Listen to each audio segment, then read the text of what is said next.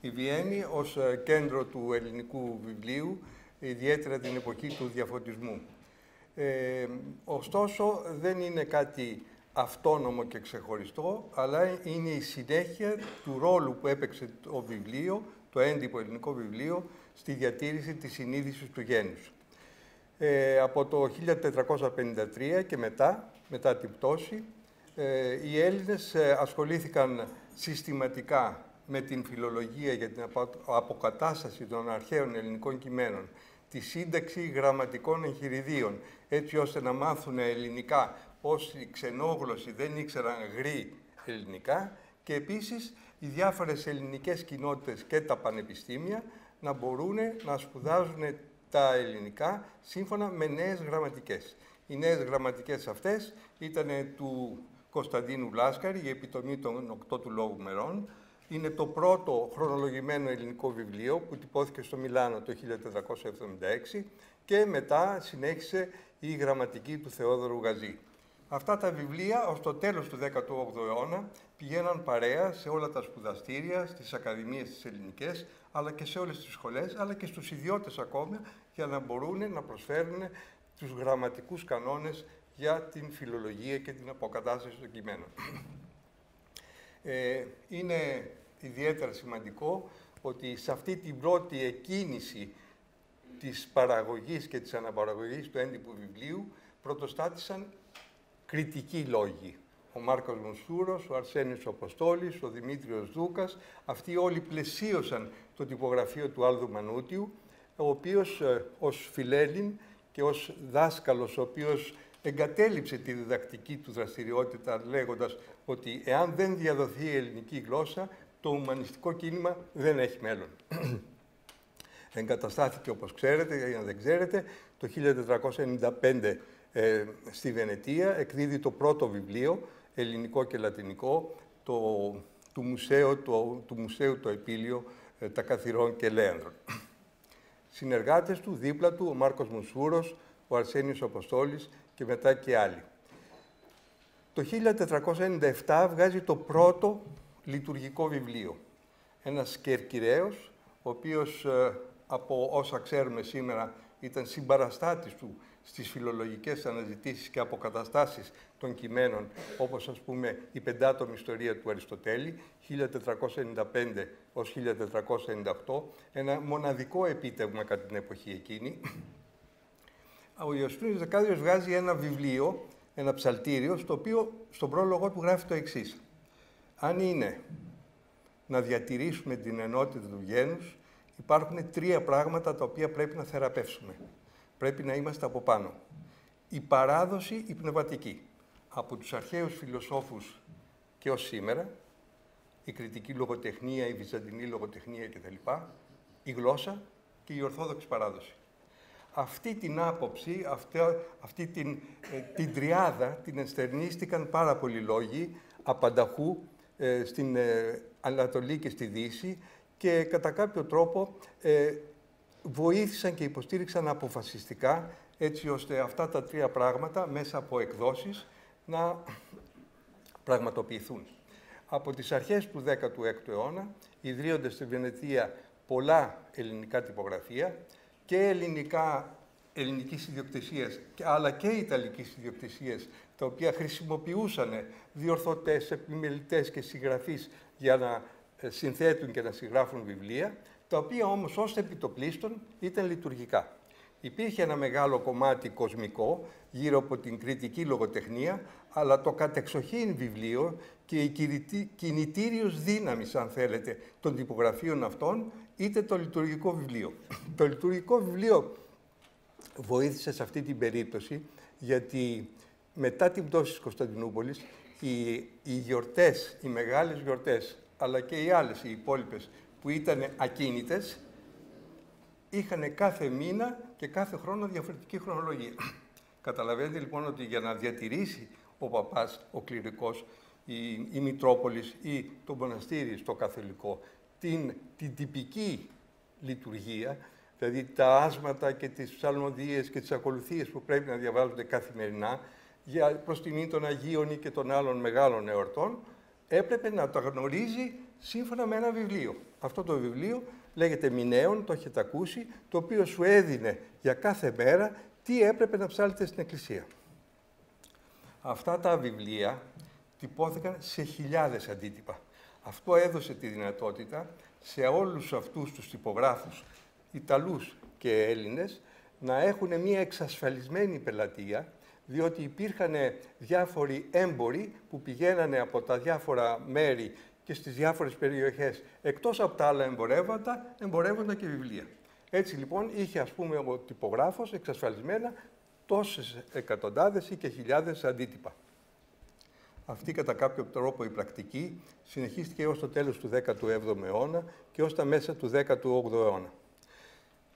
Ωστόσο, πολιτικά γεγονότα και πολιτικά κριτήρια όθησαν πολλούς εκδότες και συγγραφείς να βρούνε κάποιον άλλο τρόπο ή κάποιο άλλο μέρος για να μπορέσουν να εκδίδουν βιβλία τα οποία να μην υπόκεινται είτε σε κάποιον τουρκικό, οθωμανικό έλεγχο, που δεν ήταν τόσο σοβαρός, αλλά κυρίως σε περιοχές όπου υπήρχε η Καθολική Εκκλησία.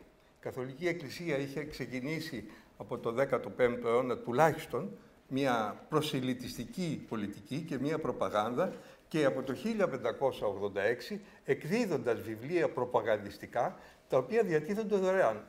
Αυτά τα βιβλία ήταν συγγράμματα Ουνιτών, δηλαδή Ελλήνων πολλές φορές, οι οποίοι υποστήριζαν την Ουνία και ήθελαν, ας πούμε, την ένωση των δύο εκκλησιών.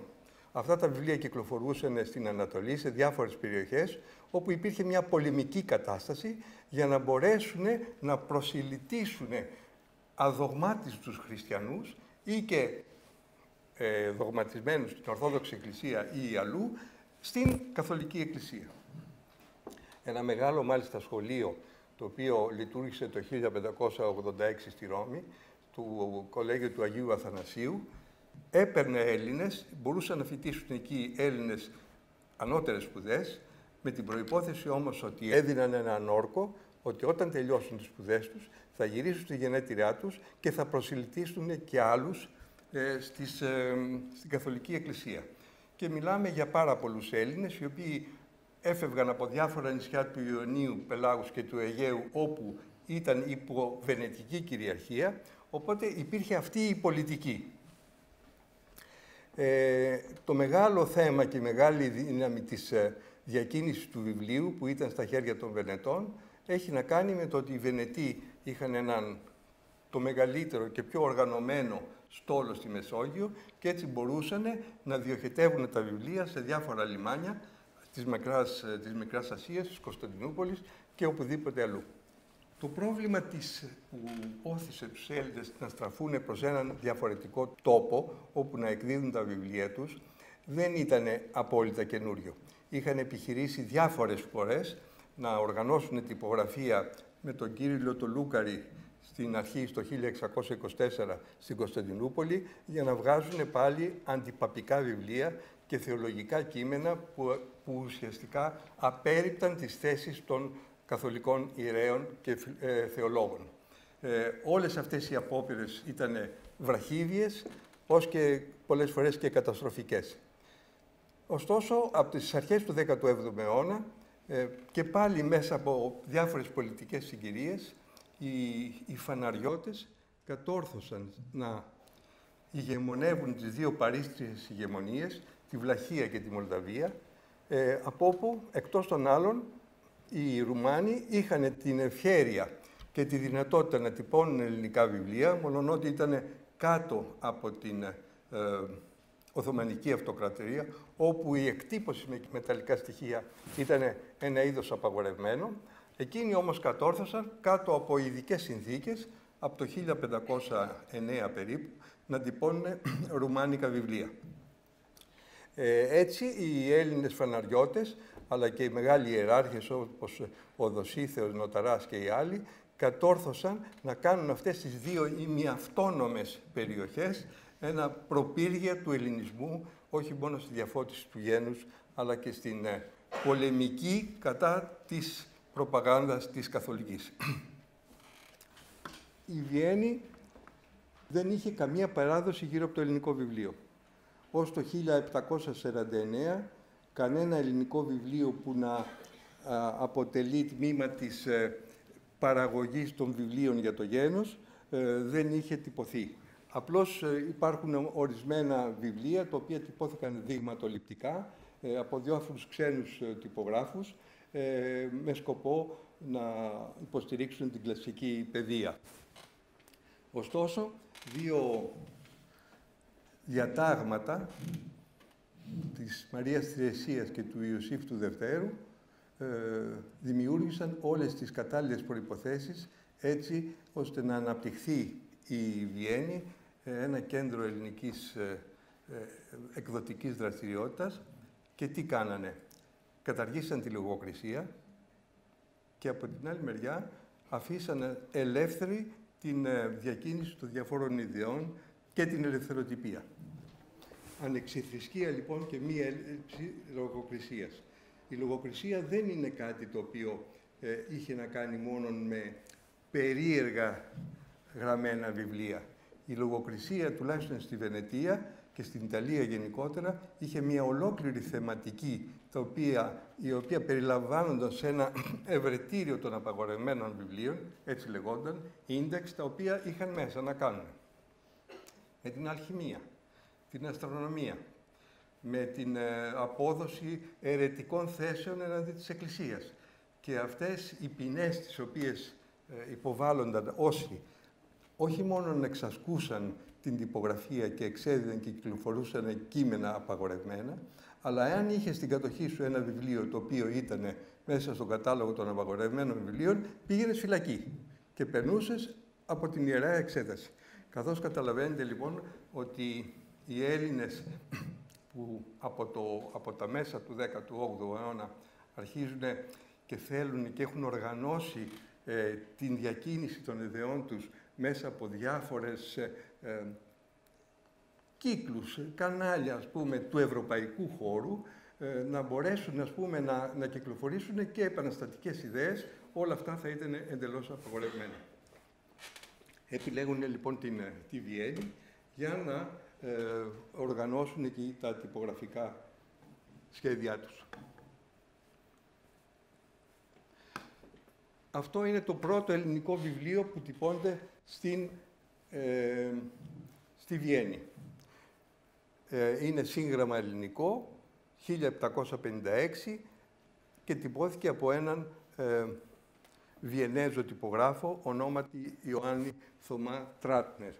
Για να ακριβολογήσουμε, δεν είναι το πρώτο ελληνικό βιβλίο που εκδόθηκε από τα ελληνικών συμφερόντων. Το πρώτο είναι το 1749, είναι ένα προσκυνητάριο, το οποίο έχει την ιδιαιτερότητα να είναι και το μοναδικό έντυπου βιβλίο της ελληνικής παραγωγής ως τότε, που τυπώθηκε όχι με κινητά μεταλλικά στοιχεία, αλλά με εγχάρακτες πλάκες. Δηλαδή, χάραξαν το κείμενο πάνω σε διάφορες πλάκες και είχαν και εικονογράφηση και το τυπώσανε.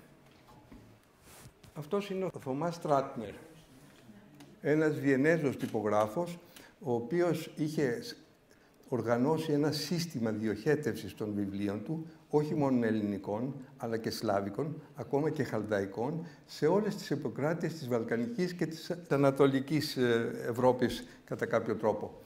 Εκείνη την εποχή πρέπει να πούμε ότι η Αυστρο-Ουγγαρία έχει τη δυνατότητα και είναι τόσο ισχυρή, ώστε έχει τα οικονομικά μέσα, αλλά έχει και πληθυσμούς οι οποίοι δεν είναι όλοι Βιενέζοι και γνωρίζουν τη γερμανική γλώσσα και μόνον, και θέλοντας να υποστηρίξει αυτές τις μειονότητες, τύπωνε βιβλία σε οποιαδήποτε γλώσσα. Αυτός είναι ο οίκος του. Εκεί τυπώνονται τα ελληνικά βιβλία, όπως και όλα τα άλλα βιβλία. Είναι στην κεντρική οδό της Βιέννης, ένα κτίριο, όπου υπήρχαν οι πρέσες και οι ειδικοί στοιχειοθέτες στις διάφορες γλώσσες. Για να σας δώσω τώρα ένα μέτρο σύγκρισης. Από το 1750 ως το 1800, δεν σταμάτησε η παραγωγή και μετά το 1800, αλλά θεματικά μπορούμε να πούμε ότι τυπώθηκαν στη Βιέννη 180 εκδόσεις. Από αυτές, για τις οποίες πολλές γνωρίζουμε ότι ήταν γύρω στα 1000 αντίτυπα ή και λίγο περισσότερα, μπορούμε λίγο πολύ να μιλάμε για περίπου 200.000 αντίτυπα, τα οποία κυκλοφόρησαν σε διάφορες περιοχές. Το ποιες περιοχές θα σας πω αμέσως. Η Βιέννη, με βάση αυτά τα διατάγματα της ανεξιθρησκείας και της έλλειψης της λογοκρισίας, έφερε πολύ κοντά, αλλά και για άλλους λόγους οικονομικούς, δηλαδή έμποροι οι οποίοι κατέληγαν στην Βιέννη σε έναν δρόμο που ξεκινούσε από τη Ρωσία, μετέφεραν λοιπόν μέσα από τις διάφορες ελληνικές πόλεις τα αγαθά τους και μαζί με αυτά μετέφεραν και την ανάγκη του τοπικού πληθυσμού να μάθει γράμματα. Να μάθει δηλαδή να ανέβει το βιωτικό επίπεδο, διότι οι ίδιοι έχοντας τα οικονομικά μέσα, ήθελαν και ο τόπος τους να μην παραμείνει σε ένα επίπεδο πάρα πολύ χαμηλό, αλλά να αναβαθμιστεί στο μέτρο του δυνατού. Μολονότι στην Βενετία κατά πολλαπλάσιο οι λειτουργικές εκδόσεις, κυρίως όπως σας είπα, τα μηνέα, τα Ευαγγέλια, τα ψαλτήρια, τα ευχολόγια, τα εκλόγια, τα τυπικά και όλα αυτά τα βιβλία, τα ανθολόγια ήταν σε σχέση με το κοσμικό βιβλίο τουλάχιστον 4 φορές προς 1. Εδώ έχουμε κάτι αντίθετο. Ξένη λογοτεχνία. Εδώ συστηματικά για πρώτη φορά στη Βιέννη, όχι μόνο ότι δεν είχε υπάρξει και πριν σε άλλες περιοχές, κυρίως στη Βενετία, αλλά στη Βιέννη συστηματικά υπάρχει μία διάθεση, μία πρόθεση οι Έλληνες να ταυτιστούν και να αποκτήσουν μία παιδεία η οποία να μην είναι ελληνοκεντρική και μόνο. Δηλαδή να γνωρίζουν την ευρωπαϊκή λογοτεχνία, θέατρικούς συγγραφείς, γενικότερα συγγραφείς φιλοσοφικών θεμάτων ή και μαθηματικών και επιστημονικών δοκιμίων, έτσι ώστε να μεταφραστούν αυτά και να αποκτήσουν και αυτή μια γενικότερη παιδεία. Λογοτεχνία, λοιπόν, έχει 32 εκδόσεις. Η γραμματική και λεξικά. Είναι αξιοσημείωτο ότι μολονότι σε όλες τις περιοχές και κυρίως στη Βενετία, στη Ρώμη ή στη Φλωρεντία, όπου τυπώνονταν ελληνικά βιβλία, το μεγαλύτερο ποσοστό αντιπροσωπεύουν εκδόσεις του Κωνσταντίνου του Λάσκαρη από το Μιλάνο, όπως σας είπα, το 1476 και του Θεόδωρου Γαζή από το 1495 στη Βενετία. Αυτές οι δύο γραμματικές και κυρίως η γραμματική του Γαζή που μεταφράστηκε στα λατινικά ήδη από τις πρώτες δεκαετίες του 1500, ήταν το βοήθημα για όλους τους μη Έλληνες να μάθουν ελληνικά και κυρίως για τους Έλληνες. Ωστόσο, στη Βιέννη, όπως θα δούμε παρακάτω, υπάρχουν διάφορα γραμματικά εγχειρίδια τα οποία είναι προσαρμοζεμένα μεν προς τους γραμματικούς κανόνες, αλλά έχουν πιο πολύ προσωπικό χαρακτήρα. Έχουμε λοιπόν γραμματικές και οι γραμματικές δεν είναι μόνο γραμματικές ελληνικές, είναι γραμματικές γερμανικές, λατινικές, ιταλικές, έτσι ώστε οι έμποροι αλλά και οι άνθρωποι που έρχονται σε επαφή με ένα ευρωπαϊκό κοινό να μπορούν να συνδιαλλαγούν μαζί τους σε εμπορικό επίπεδο αλλά και σε πνευματικό.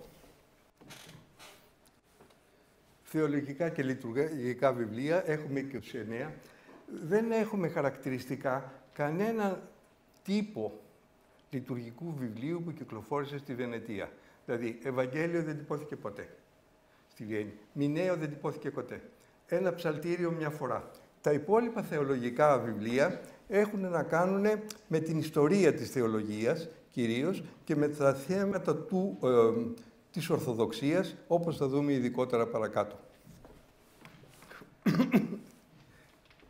Βιβλία της εποχής του Διαφωτισμού, πολλοί λόγοι από τις παρήστριες ηγεμονίες της Ρουμανίας και της Βλαχίας, που είχαν επικεντρωθεί σε μια ανώτερη σχολή που κυκλοφορούσε, που λειτουργούσε στο Βουκουρέστι, η Αυθεντική Ακαδημία, και δίδασκαν από εκεί από το 1714 και στη συνέχεια, είχαν τη δυνατότητα να τυπώνουν ελληνικά βιβλία, μαθηματάρια, μαθήματα και παραδόσεις ποικίλης ύλης, στη Βενετία επίσης. Στην Βιέννη τυπώθηκε και η πρώτη εφημερίδα. Η πρώτη εφημερίδα και τα καλενδάρια ημερολόγια, που ήταν ένας τύπος εύχριστων μικρών και πρακτικών βιβλίων, τα οποία κυκλοφορούσαν επίσης και με διαφημιστικό περιεχόμενο. Δηλαδή, μπορούσες να αναγγείλεις και ένα πρακτικό τελείως, ας πούμε, θέμα, ότι κυκλοφορεί, ότι βρίσκεται σε χρήση από τον τάδε. Οι εφημερίδες, βέβαια, ήταν ένα πολύ σημαντικό στοιχείο στη διακίνηση των γνώσεων και των τεκμενόμενων στις διάφορες περιοχές, διότι είχε την δυνατότητα εύχριστα και καθημερινά σχεδόν να δίνει τον τόνο σε όλα τα πολιτικά και πνευματικά ζητήματα που αφορούσαν το γένος. Ο Ρήγας εξέδωσε 4 εκδόσεις, εκεί, αν δεν κάνω λάθος, και 3 χάρτες, τον χάρτη της Ελλάδος, που τον έχουμε και εδώ, και έναν της Βλαχίας και της Μολδαβίας. Τέλος, ποικιλοθέματα βιβλία, είναι 56, έχουν να κάνουν κυρίως με την εκπαίδευση, διάφορες μικρές διατριβές, τις οποίες είχαν τη δυνατότητα οικονομικά να τις εκδώσουν άνθρωποι που ήταν κοντά στους εμπόρους, οι οποίοι είχαν την κινητήρια δύναμη να κυκλοφορούν το χρήμα.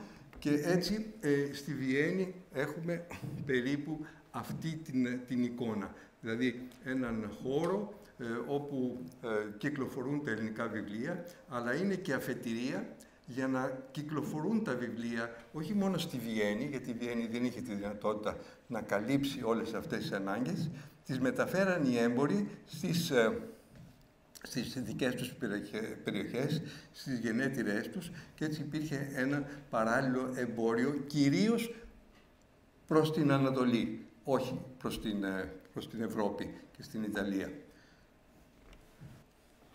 Εδώ ένα δείγμα, πρώιμο δείγμα μιας μετάφρασης της ηθικής περιήγησης του Κύρου, του βασιλέα του Μπερσών, που είχε γραφτεί αρχικά στα αγγλικά, μετά στα γαλλικά και μεταφράστηκε στα ελληνικά. Εδώ αναφέρονται όλοι οι χορηγοί και ο πολύ σημαντικός Έλληνας Πολυζώης Λαμπανιτσιώτης, ο οποίος ξεκίνησε τη δραστηριότητά του στην Βενετία και μετά κατέληξε να είναι κατά κάποιο τρόπο διεθνικός φορέας, τουλάχιστον μεταξύ Βενετίας και Βιέννης, στην έκδοση ελληνικών βιβλίων. Πολύ σημαντικό άτομο και λόγιος επίσης. Εξ αρχής να πούμε μια ιδιαιτερότητα των βιβλίων της Βιέννης. Δεν έχουν καμία σχέση με την αισθητική των βιβλίων που τυπώθηκαν στη Βενετία. Δηλαδή, λείπουν τα τυπογραφικά σήματα που συνήθως σφράγιζαν τα βιβλία της Βενετίας, είτε στον κολοφόνα είτε στη σελίδα τίτλου. Λείπουν οι οποιασδήποτε τύπου εικονογραφήσεις τοποθετούνται ανάλογα με το θέμα πολύ κοντά στο εξώφυλλο, και οι εικονογραφήσεις μέσα στο έντυπο σπανίζουν.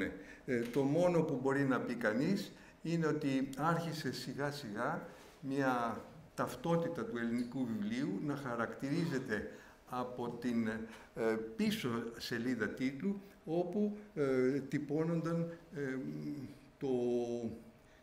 το χαρακτικό, το πορτρέτο του συγγραφέα, όπως του Ευγένιου Βούλγαρη ή άλλων χορηγών. Άλλο ένα δείγμα του 1783, πρώιμο, της έκδοσης της ηθικής Ιστορίας του Βελισσαρίου, που εκδόθηκε επίσης με την χορηγία του Πολυζώη Λαμπανιτσιώτη από τα Ιωάννα, η αρετή της Παμέλας, μια κομμωδία του Γκολντόνη, πάλι από τον Λαμπανιτσιώτη, Ιστορία της Αμερικής, πρώτη φορά που εκδίδεται στα ελληνικά μια ιστορία, η οποία χρονολογείται από το 1518, και εδώ κάτω βλέπουμε ένα κατά κάποιο τρόπο τυπογραφικό εκδοτικό κόσμημα, είναι του Βεντότη, δεν είναι ούτε εκδοτικό ούτε τυπογραφικό κόσμημα, είναι απλά ένα κόσμημα που χαρακτηρίζει τη σελίδα τίτλου. Ο Βεντότης ήταν ένας άνθρωπος εξαιρετικά σημαντικός για την εποχή εκείνη.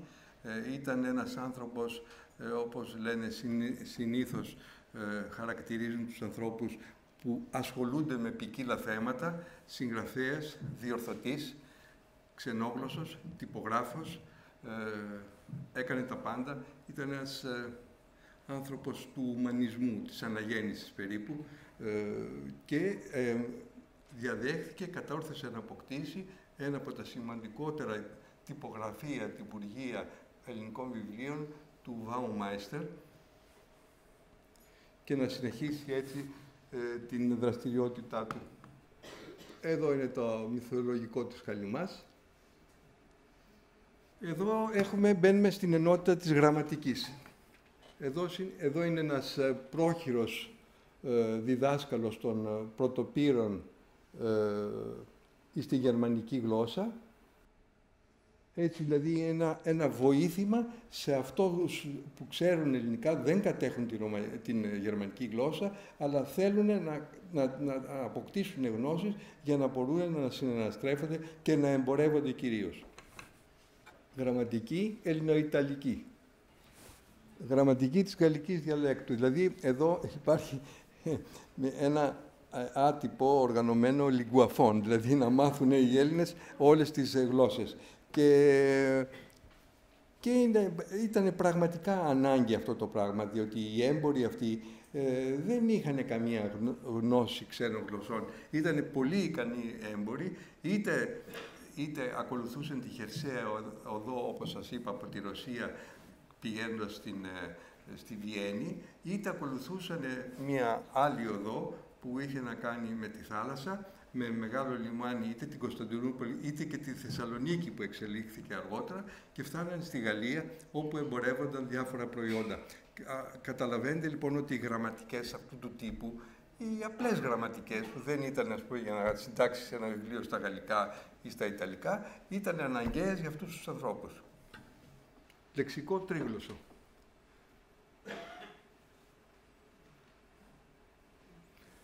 Πάλι εδώ βλέπουμε τον Βάουμάιστερ, δηλαδή το τυπογραφείο που εργάζονταν εκεί ο Βεντότης και στη συνέχεια απέκτησε την ιδιοκτησία του.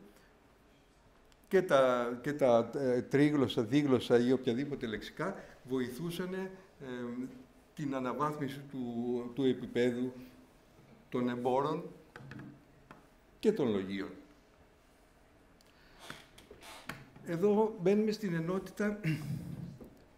ενότητα της θεολογίας.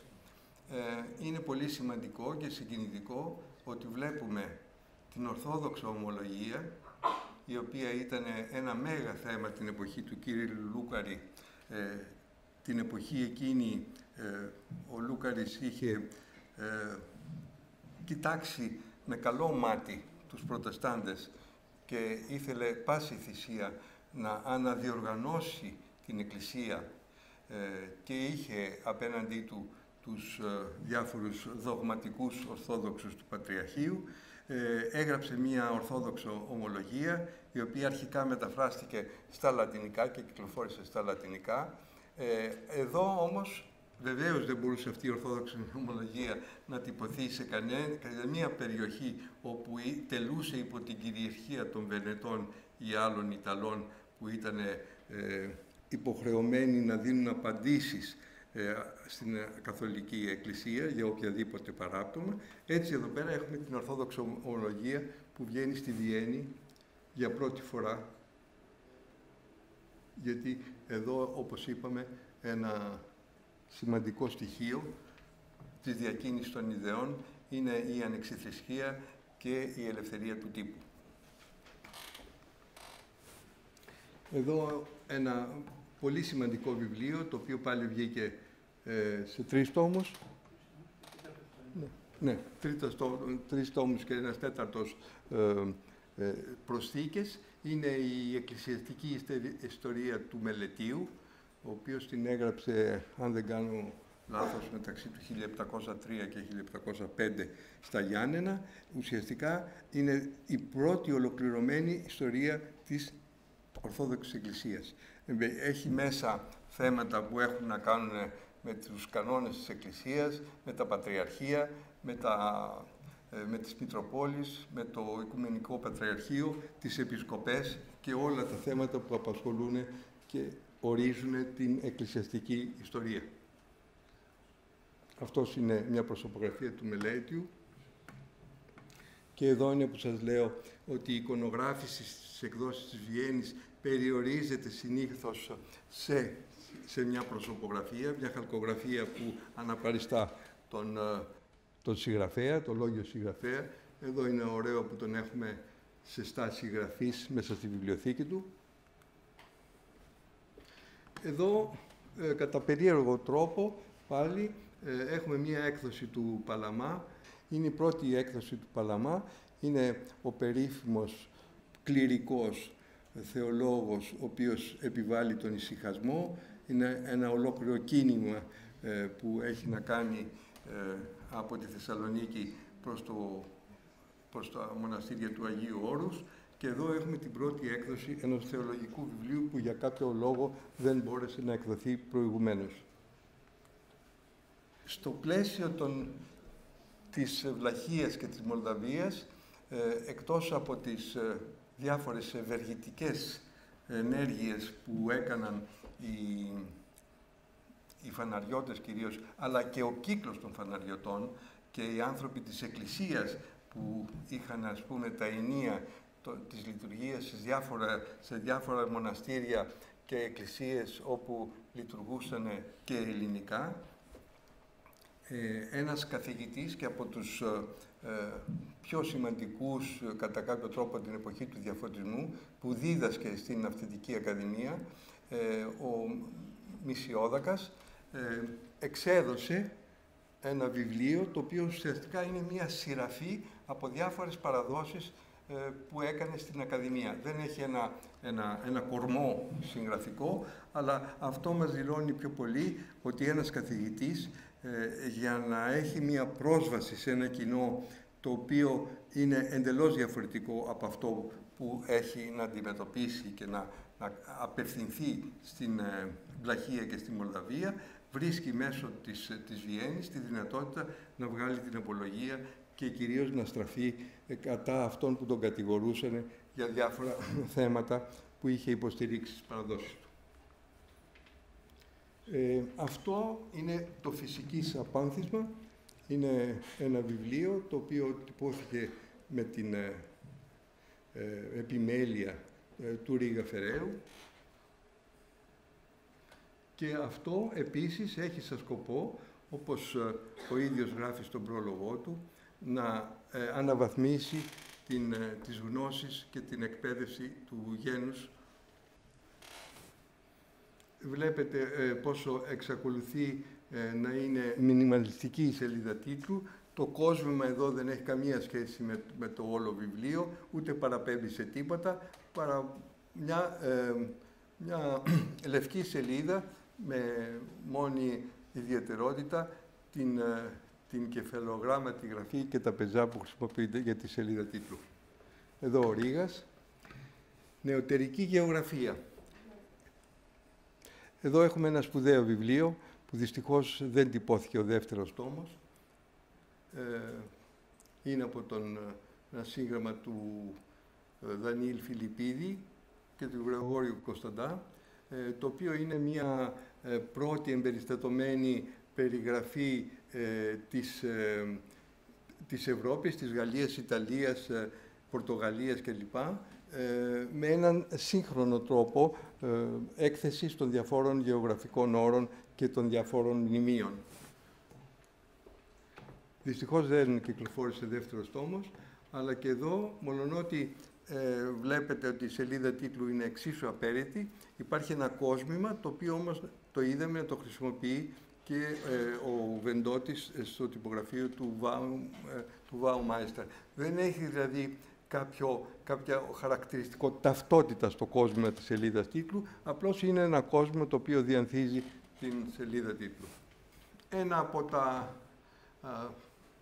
λίγα δείγματα, ένας Μανουήλ Τενέδιος εκδίδει μία διατριβή στο Θουκυδίδη το 1799 και εδώ έχουμε ένα χαρακτικό το οποίο παραπέμπει λίγο πολύ στην αρχαία Ελλάδα και στην εποχή του Θουκυδίδη. Ο πίναξ του Κέβητα είναι περίεργο ότι τυπώθηκε για πρώτη φορά στη Φλωρεντία με την επιμέλεια του Ιαννού Λάσκαρη το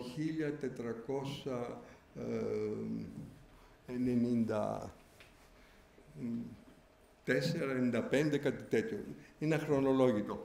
Αλλά έχει είναι ένα εκπαιδευτικό εργαλείο και μια νουθεσία προς τους νέους τι να διαβάζουν και πώς να διαβάζουν. Βλέπει λοιπόν κανείς πόσο μετά από 400 χρόνια περίπου έχουμε μια έκδοση στη Βιέννη και καμία άλλη πριν αυτό τελεί τουλάχιστον. Περιγραφή του παντός είναι μια εικονογραφημένη έκδοση του Γεώργιου Βεντότη, ο οποίος σας είπα ήταν ένας πολυπράγμων λόγιος, τυπογράφος, εκδότης, συγγραφέας, μεταφραστής, διορθωτής, τα πάντα. Και εδώ εκδίδει μια περιγραφή του παντός, η οποία είναι διανθισμένη με 51 χαλκογραφίες, που δίνουν έτσι τη δυνατότητα στην αναπαράσταση των διαφόρων θεμάτων που πραγματεύεται. Φιλοθέου Πάρεργα, πολλοί θεωρούν ότι είναι το πρώτο μυθιστόρημα κατά κάποιο τρόπο της νεοελληνικής λογοτεχνίας, πρωτότυπο λίγο πολύ. Έχουν γραφτεί πολλά γι' αυτό. Εν πάση περιπτώσει και αυτό τυπώθηκε από τον Αντώνιο Σχρέμβλ το 1800. Πρέπει να πούμε ότι στη Βιέννη ιδρύθηκαν και λειτουργήσαν δύο κυρίως ελληνικά τυπογραφία. Του Γεώργιου Βεντότη, για το οποίο σας είπα πριν, και των αδελφών Πούλιου. Ωστόσο, υπήρχαν Βιεννέζοι τυπογράφοι, οι οποίοι διέθεταν ελληνικά στοιχεία και ήταν σε συνεχή επαφή με τα μέλη της Βιέννης, αλλά και τους απανταχού επισκέπτες της Βιέννης για θέματα και συγγραφικά. Λοιπόν, εδώ έχουμε το 1790, όπως σας είπα, την πρώτη εφημερίδα. Κυκλοφορεί και θα συνεχίσει με διακοπές σε κυκλοφορία της. Αυτή νομίζω ο τύπος της εφημερίδας ως το 1798. Ουσιαστικά δίνει τη δυνατότητα στους φιλαναγνώστες, στο ελληνικό κοινό, που βρίσκεται στους ελληνομαθείς, να πληροφορούνται διάφορα θέματα που έχουν να κάνουν με την πολιτική ζωή, την εμπορική ζωή, την πολιτιστική ζωή ή και οτιδήποτε ήθελε κάποιος να μεταφέρει σε ένα κράτος που ήταν σε συνεχή κίνηση αλλά και σε συνεχή επαφή από τη Βιέννη, τουλάχιστον προς Ανατολάς, αλλά και προς άλλα ευρωπαϊκά κράτη. Καλεντάριον. Τα καλεντάρια κυκλοφορούν και είναι κατά κάποιο τρόπο ο ημερήσιος τύπος λίγο πολύ πιο ελαφρώς, δηλαδή υπάρχουν πολλά θέματα τα οποία μπορούν να παρισφρήσουν στις πληροφορίες που κυκλοφορούν με τα καλεντάρια. Και τέλος, εδώ έχουμε το καισαροβασιλικό προνόμιο, το οποίο τυπώθηκε και εκδόθηκε μένα από τον Ιωσήφ το δεύτερο, αλλά τυπώθηκε στα ελληνικά, στα γερμανικά και στα ρώσικα, για να δίνει τη δυνατότητα σε όσους κατέχουν το προνόμιο να εξασφαλίζονται στις εμπορικές τους συναλλαγές με περιοχές όπου μιλούσαν μόνο ρωσικά, δηλαδή φτάνοντας μέσα τις διάφορες περιοχές της Ρωσίας. Εκείνο που πρέπει να πω είναι ότι η δυνατότητα αυτού του πυρήνα στη Βιέννη με τα διάφορα πλεονεκτήματα για το γένος και κυρίως και με τη χάρτα που είχε βέβαια αποτέλεσμα να απαγχωνιστεί ο Ρήγας, αλλά έδωσε τη δυνατότητα έστω και υπό αυτές τις προϋποθέσεις να κυκλοφορήσει. Ευχαριστώ.